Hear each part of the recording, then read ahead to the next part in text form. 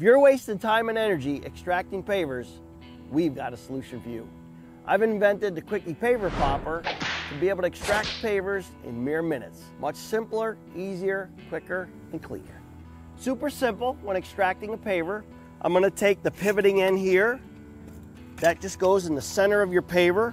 Then the tail end is simply just going to slide in, and this little ratcheting feature here allows me to drop that in. At that point, I'm going to take our hammer. This can be a steel hammer, nylon hammer, whichever kind of hammer you have on the site.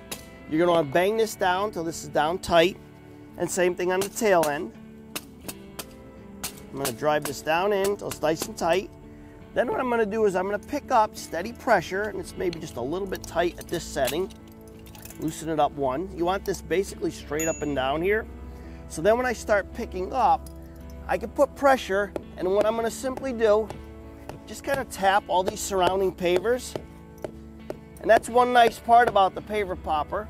It allows you to be able to loosen this product up.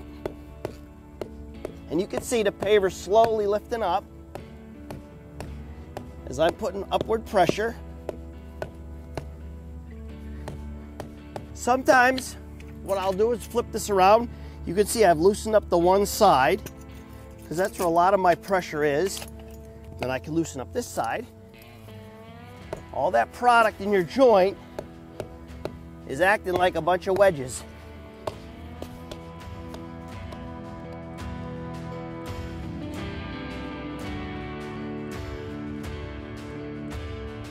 So not ever a simple task to extract pavers.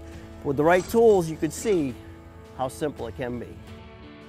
So like I said, there really is no easy to extract pavers. It can always be a challenge, but there are some tips and tricks. And one of them is just using your standard cutoff saw to cut that joint around all your edges, and you'll see just how simple that makes. So once I've had all my joints cleaned out, it's just again a simple matter of just getting the product on here, the paver popper. I can simply pick up, but you can see how simple then that is to take out. Much, much easier. Now that I've got my paver extracted, it's simply a matter of taking again my paver popper, setting the head on here, draw it up tight. I can pick the product up, set the tail end in, set the front end in, and I'm good. Another great use for the paver popper would be, say I've laid a nice beautiful patio and I'm looking back and I say, oh, I got a low spot there, or say there's one with some discoloration on it. Again, it's just a matter of taking the popper, setting it on here, getting my right length, set it on. I can pull the paver out that easy and replace it. So one thing I wanted to point out on the paver popper, brand new teeth. So we've done a lot of research and development on these teeth. These are heat treated and hardened, but they're extra thin.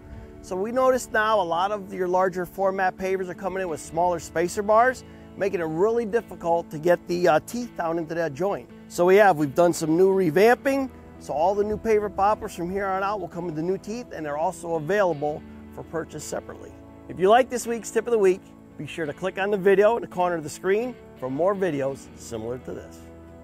Thank you for watching this week's tip of the week. You can sign up for our tip of the week here. You can also watch another one of our videos here. Please subscribe to our YouTube channel below. Now, if you're located in Canada, you can go and get our products at pavetool.ca. Have a fantastic weekend and look forward to seeing you next week.